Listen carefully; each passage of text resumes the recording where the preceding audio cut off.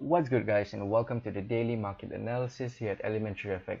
It's Tuesday the 18th of April, and for today we'll be looking at the USD franc again. Yes, I know, guys, we've been looking at USD franc a lot, but there seems to be a lot of different trading opportunities that has presented itself to us on this pair. So let's look at what we can find on this chart.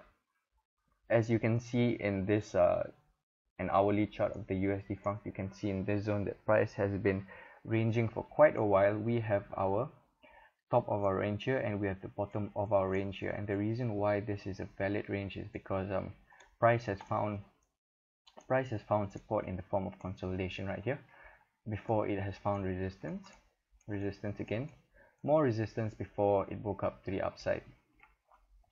And when price broke up to the upside, it made a retracement and it found support. Where did it find support? It found support at the top of our range, still respecting that range despite being out of it, before consolidating a little bit more and finally breaking down into our range again. And where did it find support? It found support at the bottom of our range before it made a retracement. Where did it find resistance? At the top of our range before it just slowly consolidated before finding support once again right here. And now it's kind of just having a slow movement to the right. So like I've said many times previously, the best thing to do in a ranging market, or the best opportunities that presents itself to us in a ranging market, would be advanced pattern completions. So if I were to zoom in on, let me just draw that range again for you. We have our top and our bottom. If we were to look at our 15-minute chart, we can see that there is a potential bullish bet opportunity that has presented itself to us. And if I were to draw it out for you, we have our X to A leg,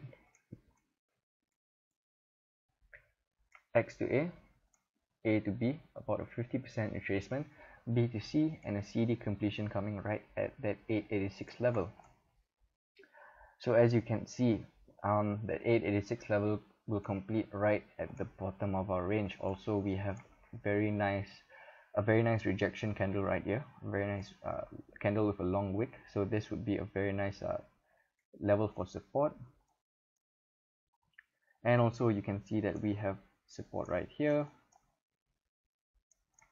And yep, the recent rejections in this area suggest that if price were to come down into this zone right here, the pattern could respect the range and give us an opportunity to get long right here.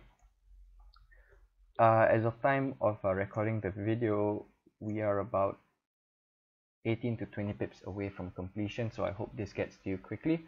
In review, if price manages to push down into this zone, we could potentially get long right here. Targets will go back up in structure and stops will go below the X leg right here. And this is on the 15-minute chart, so stops will be pretty tight. It'll be about 12 to 20 pips. However, we will definitely keep you guys updated as circumstances might change. If you guys do want to be updated, do join our private trading group on Telegram. It's free for junior members. You can sign up with the link below with the discount code launch100. As a junior member, you'll have access to our private trading group, and in that group we discuss potential trading opportunities, we discuss the trades that we take, and we discuss all things trading Forex. So do join us if you are interested. So in review, this is the USD franc on the 15-minute chart. We have a potential bullish bet pattern that respects the range, that could potentially respect the range and also give us a bounce in this decision zone right here, this zone highlighted in yellow. Alright, this was the USD franc on the 15-minute chart. The next thing I want to look at will be the USD yen. And as you can see, this is the USD yen on the 30-minute chart, and we're looking for a potential long opportunity. We can see that price has made a big push up before retracing, and the reason why, let me just clear this for you, the reason why we picked out this zone right here, actually I have a buy limit currently right now, so I hope this I really hope this gets to you quickly, because I'm not sure if I've been filled yet. But let me just clear this chart for you. The reason why we picked this zone right here is because, number one, we look at structure. Always structure first. We have very nice rejection candles here. We have very nice support right here. price has respected that area. If I were to zoom out for you and just see if there's any more in the recent past. Nope, this has been the most recent where price has rejected this area. So if we were to go down to the 30-minute chart, we can see that this area right here has been respected by price very recently. And the next thing we want to look for after structure will always be Fibonacci. So I'm looking at this swing right here, swing low to swing high, and if I were to use a Fibonacci retracement, we have a 382 lining up with that area of structure. And as you know, one Fibonacci will never be enough. I mean, it's adequate, but it's always good to have more confluences of Fibonacci.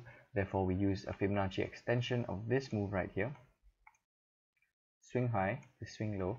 And if we were to use a Fibonacci extension, swing high to swing low, back up to swing high, we have a 127 level.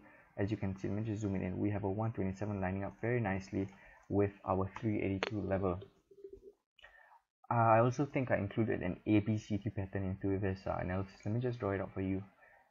A to B, and if I were to copy and paste that, CD completion completes right at that zone, confluencing with our structure and confluencing with our Fibonacci levels. And that's why I set a buy limit right there. If I were to zoom in for you, we can have a final analysis using the RSI. As you can see, price has, let me just erase the ABCD pattern. As you can see on the earlier time frame, on the smaller time frames, we can see that price has made the same lows. Price has made the same lows. However, RSI has made higher highs. Lower highs, suggesting that there is a weakness in this downtrend right here, and we could potentially be looking at a bounce right here. So I think I set my buy limit right here at a 127.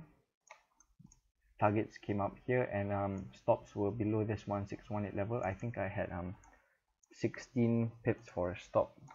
16 pips was also used because of the ATR. As you can see, the ATR was about 4 pips, so I had a 4 ATR. 4 times 4 would be 16, so I had 16 pips here, also below the 1618 level.